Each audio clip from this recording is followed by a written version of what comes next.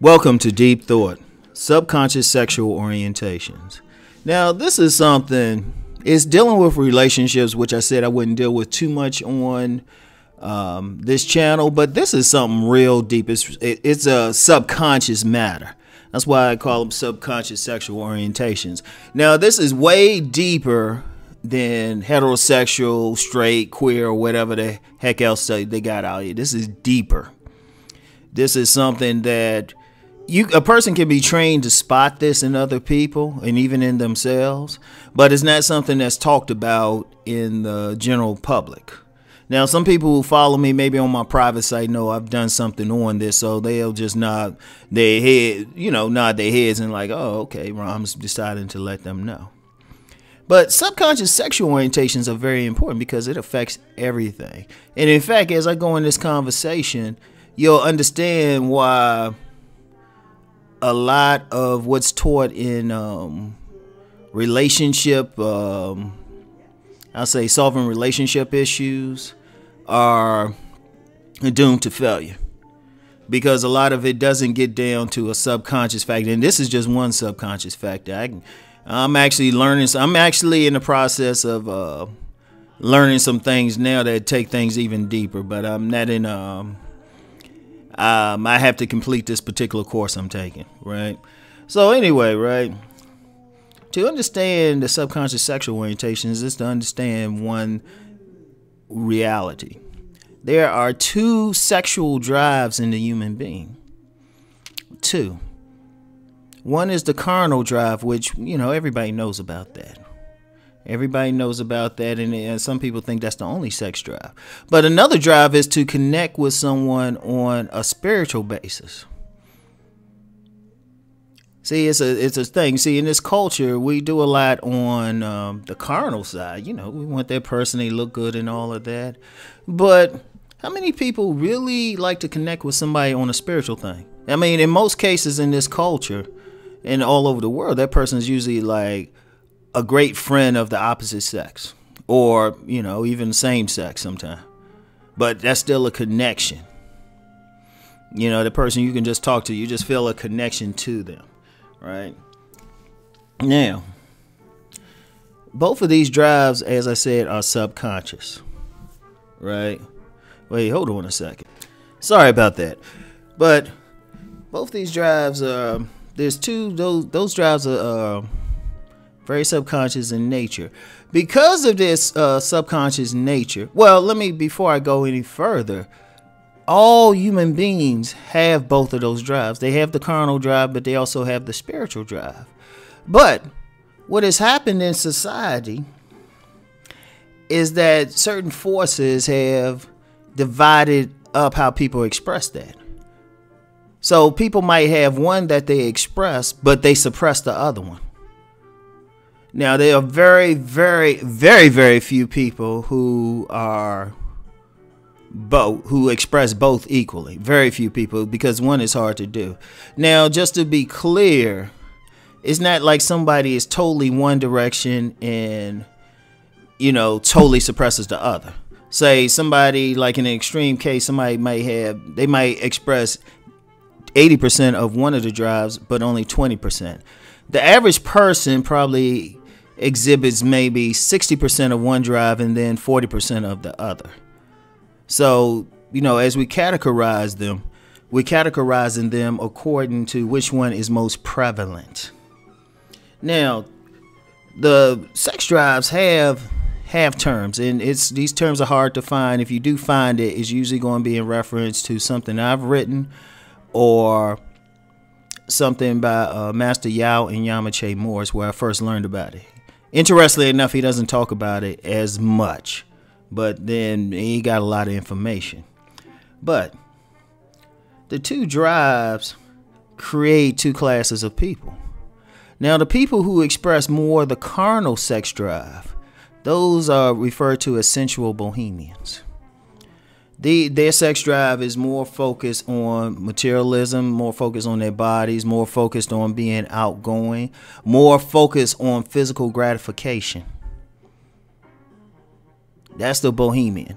To the point now, like I said, the average person, their drive might be they might be 60% Bohemian, then 40% of the other one. It's a problem if somebody is 70 to 80 or more percent Bohemian. Those are extreme. Those are the Nola Darlings of the world who are having sex with everybody. Don't have any real breaks on it. Right? But it's about physical gratification regardless of how they put it. Right? So that's one drive. The other drive is the more spiritual type of drive, where someone suppresses the carnal but emphasizes more the emotional and more the companionship thing. That's the intelligentsia, reverent intelligentsia. Their sex drive, in a simple way of looking at it, the sensual bohemian, their sex drive is more in their genitals. The reverent intelligentsia and their sex drive is more in their head. Like the intelligentsia, and that's the person that intellectualizes sex, intellectualizes getting with people.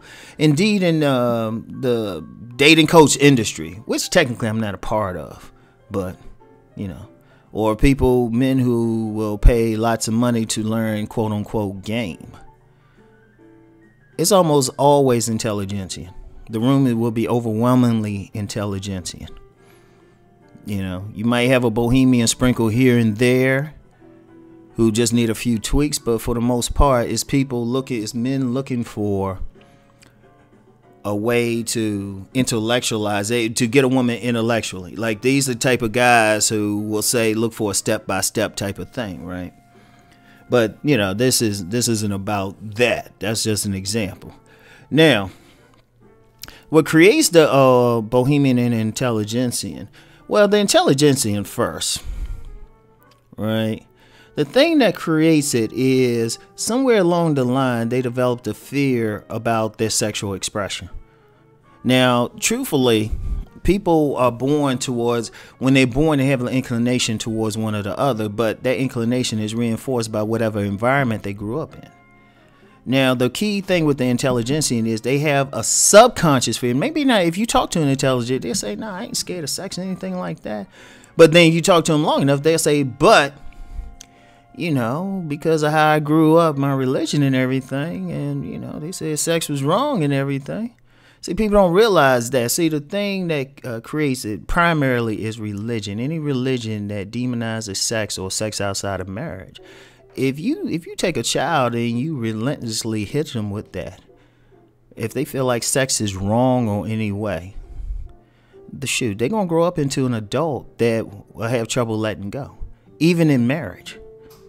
Now, that's why a lot of marriages are jacked up. Now, just to be clear, that don't mean they not gonna have sex, but they're gonna have a lot of stipulations as to who they're gonna have sex with and the circumstance. Now, the only real issue with that, like some extreme bohemians, like you can't really suppress a sex drive like that, the carnal drive.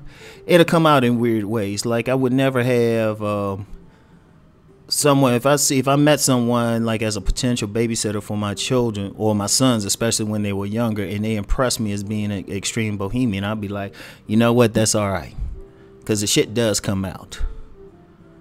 The shit just comes out in weird ways, right? But the main issue there is fear. Now, primarily from religion, but it could be from something else. It could be from molestation.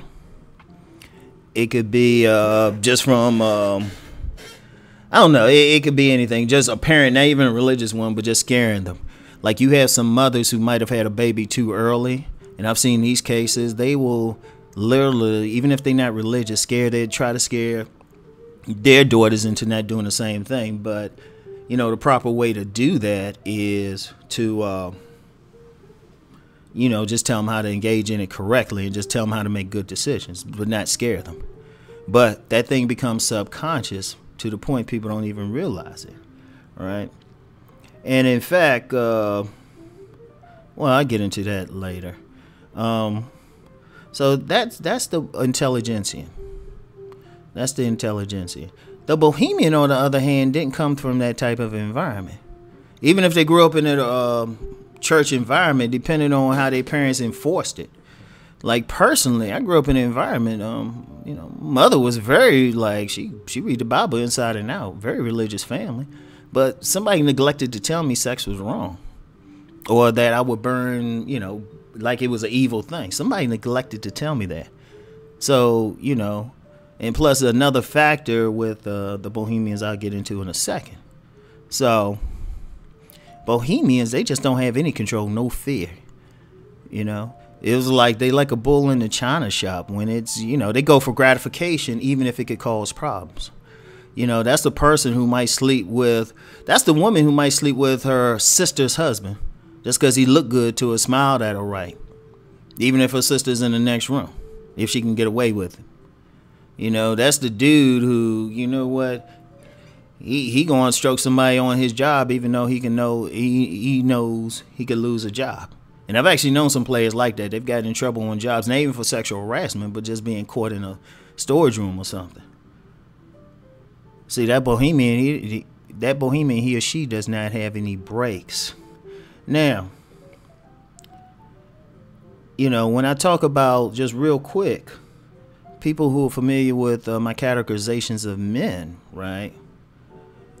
The men I label as gamesmen, who are kind of like the thirsty type of dudes, and Mr. Goodbar are always Bohemian. There are really no intelligence in good bars. That was the main thing, because they're going to be outgoing, they're going for physical gratification, they figured out how to get it.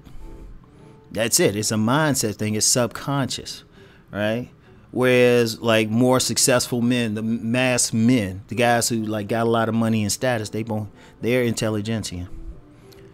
Because they looking at it a different way. The only thing, the mass men, they select, but they select because of their status and everything. And they mimicking Mr. Goodbar, but on a deep subconscious level, they not Mr. Goodbar. And then the nice guys, the biggest issue with the nice guys ain't really their niceness. Is that they have brakes on their natural sex drive. And indeed, getting back to that dating coach thing again, really, if I get a lot of dudes who are actually Bohemian and stuff. Their biggest issue is they just want some sexual discipline and how to manage multiple women, which that's a lot of my coaching business, right? But with the nice guys, the biggest issue with the nice guys is to get them over their fears. There's always a fear. If I'm talking with any nice guy, there's always some. All I do is talk with them long enough, there's some subconscious fear, because that fear thing it affects everything. Now, it's interesting, even going beyond relationships, it colors how they interact in the rest of life.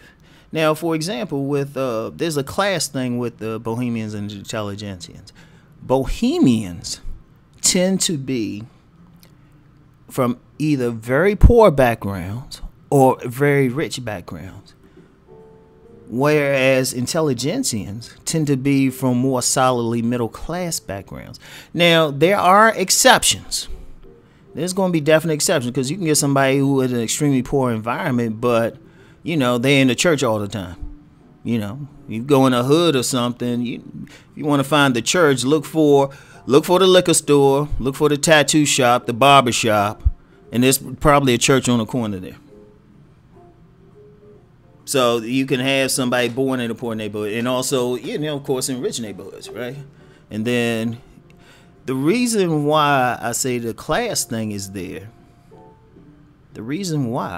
because in a poor environment, there are no brakes on what someone will do. If anybody who's been in the hood, people go for their physical gratification. They don't have any brakes on it.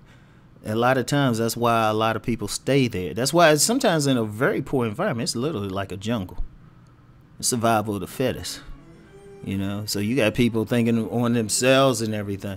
There's no breaks. There's no decorum in some extremely poor neighborhood. That's why a lot of times, if I find somebody and they got a real high sexual nature, I always ask where they come from, and that goes across races and everything. I remember I knew this white young lady, right? I could tell how she carried herself. I was like, she made some of herself. I think she a federal agent or something now. But when I first met her, I was like, yeah, what hood you grow up in? And she definitely grew up in a trailer park. But their sex drive is going to be more open because there was nothing to put any brakes on it. And the same thing, now I say very poor, but also very rich. If someone grows up in an environment where all their monetary needs are met, all their material needs are met, they don't have to worry, and you know what, they don't have to worry about, the lights getting cut off. They got parents and stuff who basically spoil them. That's why you get some cases of some rapists and stuff, and they from a high background, Because I remember I read a story about a lot of rapes occurring at this Ivy League college. And these are upper class white men. Because they don't have any brakes on their sex drive. Nothing, because they don't have any brakes in life, anything to slow them down. Nothing to prevent them from doing whatever the fuck they want to do. See, when you have that mentality, like in a poor neighborhood, in a rich neighborhood, they'll call it just living, just living life. Maybe even being spoiled. In a poor neighborhood, they'll call it you live only once. And, don't give a fuck. You're just going to go for it, right? Now, those are going to tend to be bohemian tendency, right? The intelligentsias come from a more middle class thing. Because, one, there's a certain limit on how high you're going to go. But then at the same time, you're not going to be just down in the gutter. So with a child raised in that environment, he's going to be aware of limitations. And this is even if they're not religious. There's going to be certain limitations on behavior. In order to live a stable life, you have to have some level of discipline. And so a child growing up in that environment, he's going to have a tendency to put some brakes on how he do things. Like I said, there's still some exceptions, but there's still going to be some brakes on it, right? Now, because of that, because of the class thing, that affects politics. Intelligentsia types tend to be more, tend to have a tendency to be more conservative. And that don't have anything to do with which political party they vote for. There's a lot of conservatives who are Democrat. Indeed, the black community as a whole is socially conservative, but it votes overwhelmingly Democratic. So when you look at how someone votes, you can't look at it as a term of party, but interest. So intelligentians, if you watch how they vote, they'll tend to vote for more socially and otherwise conservative, socially conservative matters. Because more stability is going to be in it. They're going to have more controls. They're not going to just let go. But then that's why you have the very rich who have a tendency to be very liberal and just let things go. Just be like, hey, whatever. One, because it's not really affecting them. Or, the very poor is, they can actually have a vested interest in changing shit and changing the social order. Or, be honest, a lot of them don't even respect the social order. And then, also, that affects what type of religion they might choose. That's another factor. See, all of those factors, remember the podcast I did on holistic thinking. If you want to look at someone, you have to look at all angles of them. You have to, you got to look at their religion. What religion they going to gravitate towards? Like, for example, Tantra. Tantra is more of a spiritual thing. What I found with Tantra, the people who gravitate to it, and even stuff like open relationships and stuff, they a strong tendency to be bohemian. A strong tendency, something like polyamory or something. Strong tendency to be bohemian. Because they want the freedom to indulge whatever they, the gratification. That's what it comes down to. People can put all this other stuff in, but it comes down to gratification.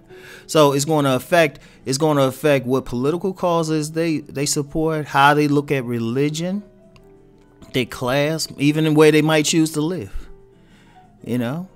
It's going to affect something, how they wear their hairstyles, how they wear their clothes.